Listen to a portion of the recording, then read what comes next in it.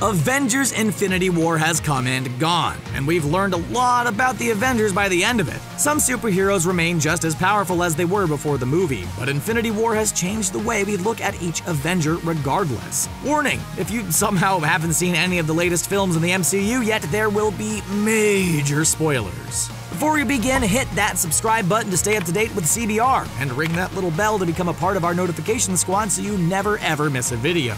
Without further ado, here are some of the strongest and some of the weakest Avengers post-Infinity War. Oh, by the way, this is a friend of mine, Tree. I am Groot!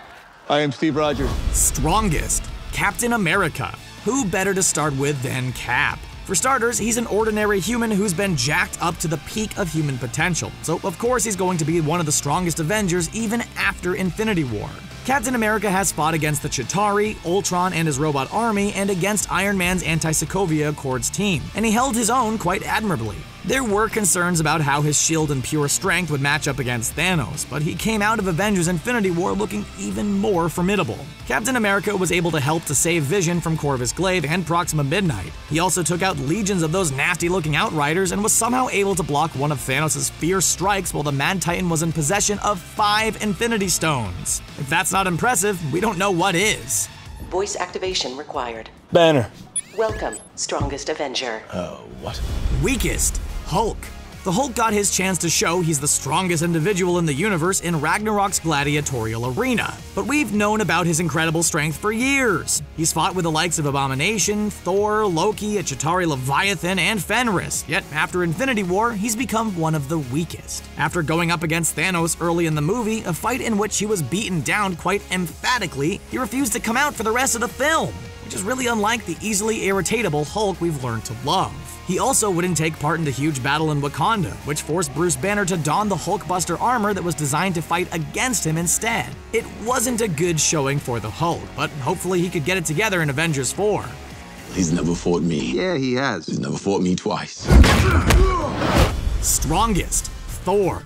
He's the Asgardian god of thunder, so of course he's one of the most powerful heroes in the MCU. Harnessing his full electric potential and having his trusty weapon Mjolnir by his side, Thor can take on anyone and anything. But in Infinity War, he took an off-screen beating at the hands of Thanos and his children, surviving an explosion, sending himself flying into space without Mjolnir. To forge a new hammer, Thor took the force of a star before reuniting with his fellow Avengers and heroes in the Battle of Wakanda. Thor easily took out hordes of Outriders with his new weapon, but it was what he did to Thanos that surprised us. Although he didn't finish the Mad Titan off, Thor was able to battle through the full force of all 6 Infinity Stones to ram Stormbreaker into the villain's chest. It was the closest anyone's ever come to defeating Thanos.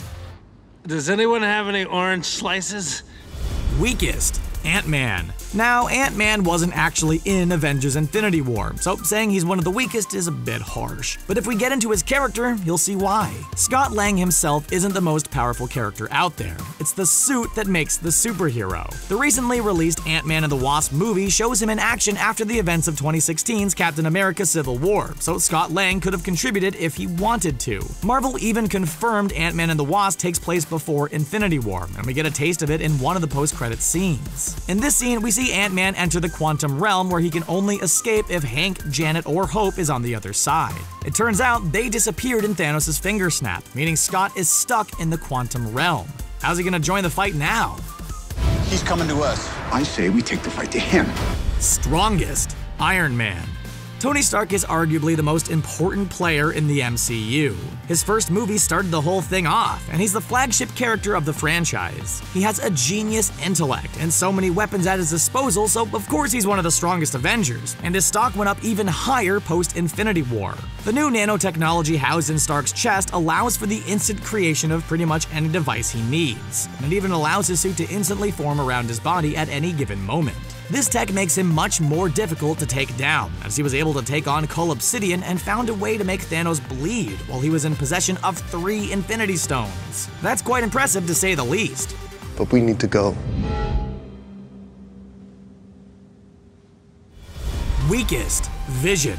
Vision was one of the strongest characters in the Avengers leading up to Infinity War. He has the ability to fly, emit high-energy blasts, and phase through matter. He should have been a force to be reckoned with heading into Infinity War, but it just didn't happen. For starters, he needed to be saved by the human trio of Captain America, Black Widow, and Falcon when he was attacked in Scotland, and had no part to play in the Battle of Wakanda. Obviously, Thanos was coming for him to take the Mind Stone, and he had no chance of defending himself once the Mad Titan got a hold of him, but he could have been much more important to the story. Instead, he suffered a brutal death at the hands of Thanos. I'm gonna ask one time. Who are you? You're the Avengers, man. Strongest, Spider-Man. Spider-Man may only be a high school student, but his spidey senses and superhuman strength set him apart from your typical teenager.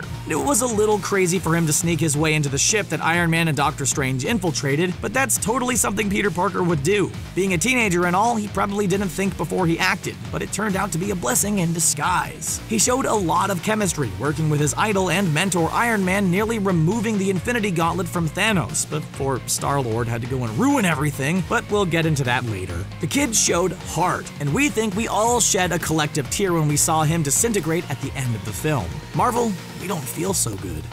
We're fighting an army of robots. And I have a bow and arrow. Weakest, Hawkeye.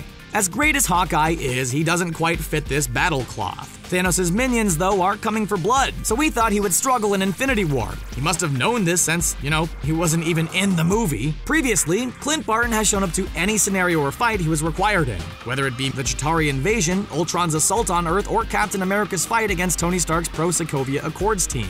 He could have made the effort, even if it meant risking his life to fight against Thanos, who's threatening the life of half the universe. Hawkeye has become a family man recently, but his family could have been wiped out in a snap of Thanos' fingers. Who knows? Is it possible that he lost his entire family already? Maybe we'll find out in Avengers 4. I never yielded! And as you can see, I am not dead! Strongest, Black Panther. The Black Panther is more than just a man in a suit, as Civil War and Black Panther showed. He has so many dimensions to his game, from his vibranium suit and claws, which make him nearly invulnerable to attackers and enemy bullets, to his expertise in the martial arts. He may not have Iron Man's weaponry, but T'Challa is the king of Wakanda. Being king means you have an army, and he commanded that army to take care of the Outriders threatening the country he swore to protect. It's a shame that when Thanos snapped his fingers, the Black Panther faded to black. Mr. Lord, can you get your folks to circle up? Mr. Lord. Star-Lord is fine. Weakest, Star-Lord. Since we first saw Star-Lord in Guardians of the Galaxy, we adored his amazing personality and incredible combat skills. He comes with a lot of bravado, a jetpack, and some pretty cool blasters. But he has one key trait that could change the game: his celestial DNA.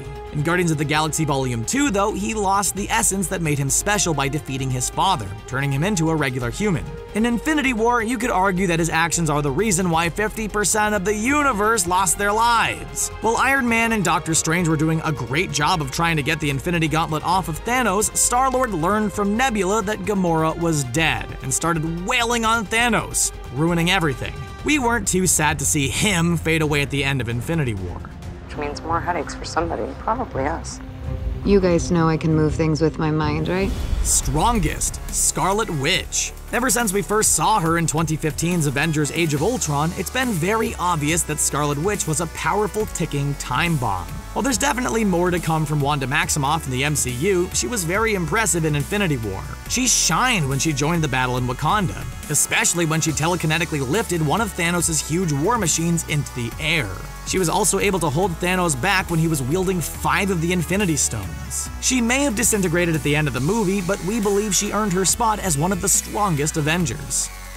We're trespassing in this city and on this planet. It means get lost, Squidward. Strongest, Doctor Strange. Doctor Strange first showed signs of great power in his short appearance in Ragnarok, where he teleported Thor around the Sanctum Sanctorum, made Loki fall through space for half an hour, created beer out of nowhere, and was able to locate Odin.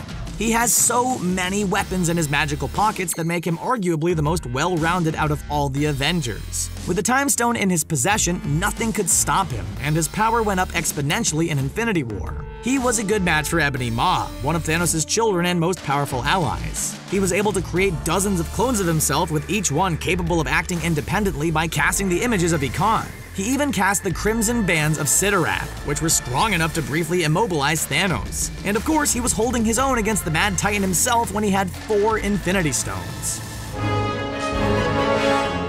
Dude, you're embarrassing me in front of the wizards. I'm sorry, I can't.